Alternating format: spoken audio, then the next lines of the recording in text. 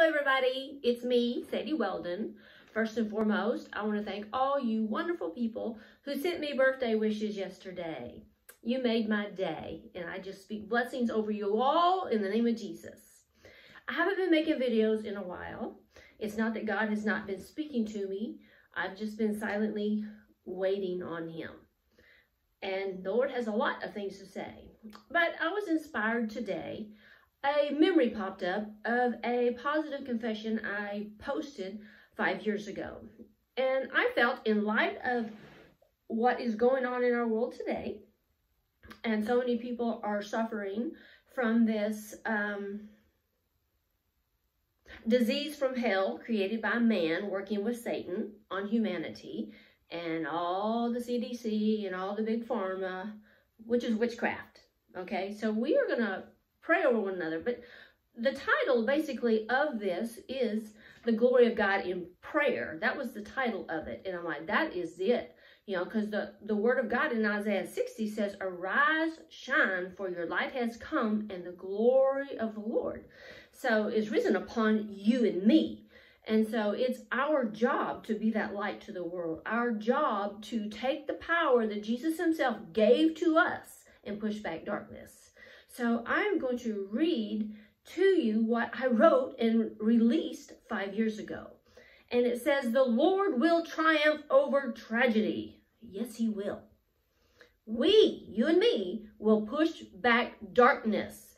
God will invade. I had written Jack Sparrow, but God will invade this earth with his glory. Yes, he will. And yes, he is. And he's going to manifest it between you and I. Sometimes there is a supernatural thing where his glory fills the atmosphere in the room where you're at. But we are his ambassadors. That's what the word of God says. We are his ambassadors in this earth to do his bidding. 1 Corinthians 15:57 reads, "But thanks be to God, he gives us the victory through our Lord Jesus Christ, Yeshua." We already have the victory to push the darkness back. It's you and me understanding we are kings and priests given that authority by Yeshua, Jesus himself. Pick it up. Pick it up. I know many of you have not been taught that in your congregations, in your denominations. This is something that the Lord wants you to know. It's yours and it's mine. And that's why we have not been relevant in this earth. But we're going to be now. Because people are hungry for God, they're hungry for truth, and they're breaking out of the control hold that the religion of man has had on you. Okay? I'm encouraging you. Find out what the Word of God says, absorb it, believe it, and apply it. Genesis 50:20-21 reads like this, "But as for you," this is the enemy, "you meant evil against me, but God meant it for good in order to bring it about as it is this day to save many people alive." So through the hardships and the hard things we've been through, and we have overcome because we are overcomers, we are going to learn how to push back darkness. We've become stronger, and we are going to help save many people alive. Therefore, do not be afraid. Over and over and over again, the word of God says, do not fear, but to be strong and courageous. Over and over, he says it's not to fear.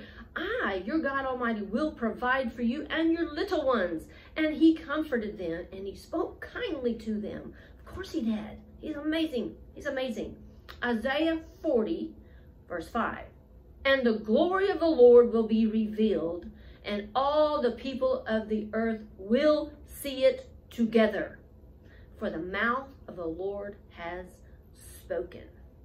So, Lord, we just agree with your written word that we look forward to being your instrument, that the glory of God is seen in us and seen in this earth, and we release your glory to heal. We thank you, Father, that you are not a liar. You're not a man that you would lie to us. So everyone at the sound of my voice, you lift up yourself. If you're suffering from any sickness, any disease, any C word, don't even fear that word. It's just another thing from the pit of hell.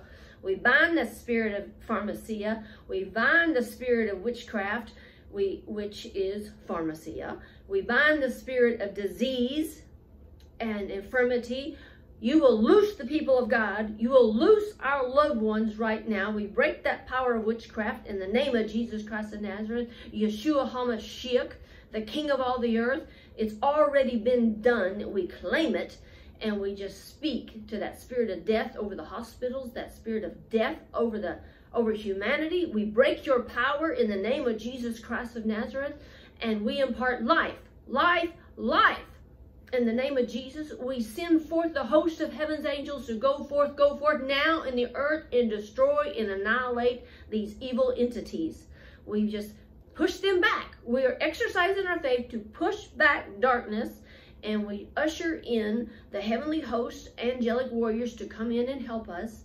And we, as your ambassadors, speak your words, and your words do not return void, because that's another word of yours, not ours. We praise you. We thank you. I thank you, Lord, that at the sound of my voice, you are empowering, you are encouraging, and rising up your children of God, that I'm not taking this anymore. I don't have to. I'm not going to bow to it, and I'm not going to let fear rule my soul. So, spirit of fear, we bind you. When you loose off of me, you loose off of these people at the sound of my voice right now in the name of Jesus. And I impart faith, I impart hope, and I impart power given to them by God. In Jesus' name. Y'all have a wonderful day. I hope that this encourages you. You're all blessed in the name of Jesus. You're all called, anointed, and appointed to be alive at this time. So I want to share one more thing with you that the Lord shared with me several years ago. I was praying for someone, and I could see just like this dark cloud in this area of their body. And I sensed the spirit of death. But see, people have embraced a spirit of death. Okay, we come, we get old and sick and die. No, here's what Jesus is. He is life. He's the way, the truth, and the life. And here's what he said that day. He said, you know death. I know life. I am life. Choose this day. You choose this day to participate with life. And Yeshua HaMashiach, Jesus Christ of Nazareth, is that life for everything you need. Spirit, soul, and body. Be partakers of life. Be partakers of him. Amen.